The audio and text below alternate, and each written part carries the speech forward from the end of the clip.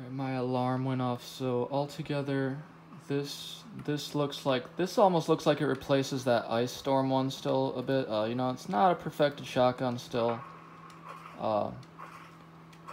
Actually, you know, that was what I was seeing with that map. I mean, it looks like it was a perfected map, and I don't know, it looks like the prayers.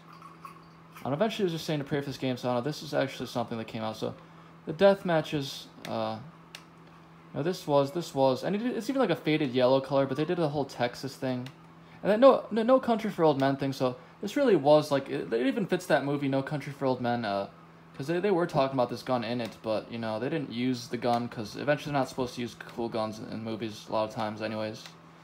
But this was the gun they were talking about, so already maybe you could tell it's a little bit better or not. But from what I saw, it is definitely better than the Ice Storm.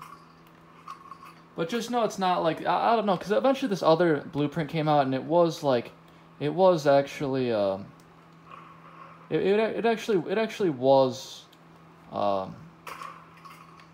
it actually was something. The barrel was different on that one. I saw the Ice Storm, that Greenhorn blueprint, but just know praying for this shotgun is not a joke. I don't think so.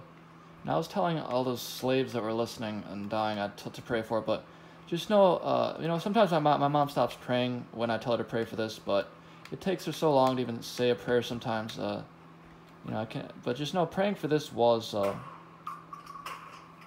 not a joke. What the higher gods want, but an even better one can be made so easily. You know, this is not a finalized one. It's still like another Lamborghini Aventador type thing where it's like not really a lie. Okay, maybe some, but it was never supposed to be that good for a reason. But